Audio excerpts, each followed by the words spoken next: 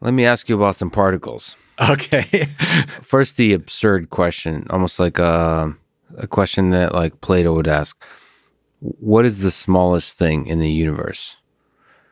As far as we know, the fundamental particles out of which we build our most successful description of nature are points. They have zero. Don't have any internal structure. So that's as small as can be. So what does that mean operationally? That means that they obey equations that describe entities that are singular concentrations of energy, momentum, angular momentum, the things that particles have, but localized at individual points. Now, that mathematical structure is only revealed partially in the world, because to process the wave function in a way that accesses information about the precise position of things, you have to apply a lot of energy, and that's not, that's an idealization that you can apply infinite amount of energy to determine a precise position. But at the mathematical level, we build the world out of particles that are points. So do they actually exist, and what are we talking about? So like, they exist. So let me ask sort of, do quarks exist? Yes. Do electrons exist? Yes. Do photons exist? Yes. But what does it mean for them to exist? Okay. So, well, the hard answer to that, the precise answer, is that we construct the world out of equations that contain entities that are reproducible, that exist in vast numbers throughout the universe, that have definite properties of mass, spin, and a few others that we call electrons. And what an electron is defined by the equations that it satisfies theoretically.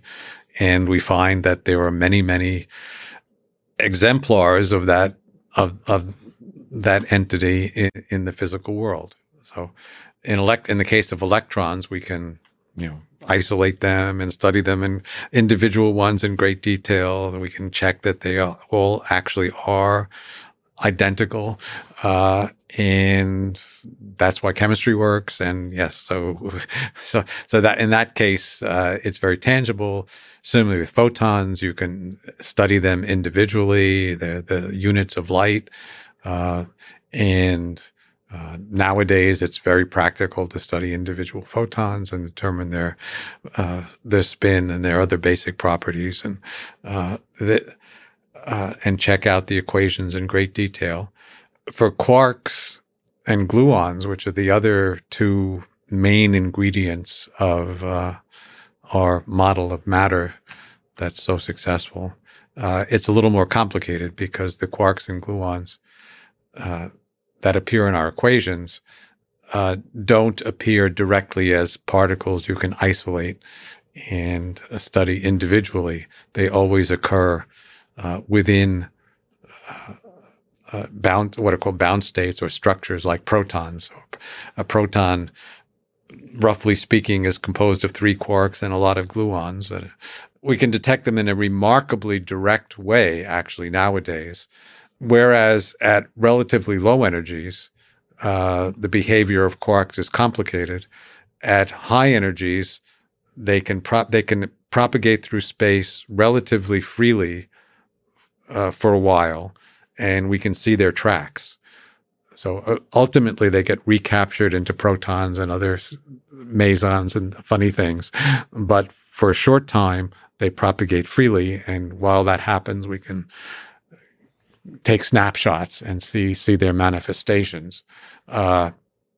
This kind of thing is exactly what I got the Nobel Prize for, predicting that this would work. And similarly for gluons, although you can't isolate them as individual particles and study them in the same way we study electrons, say, you can use them theoretically as entities out of which you build tangible tangible things that we actually do observe. But also you can, at accelerators at high energy, you can liberate them for brief periods of time and study how they and get convincing evidence that they leave tracks, and you can get convincing evidence that they were there and have the properties that we wanted them to have.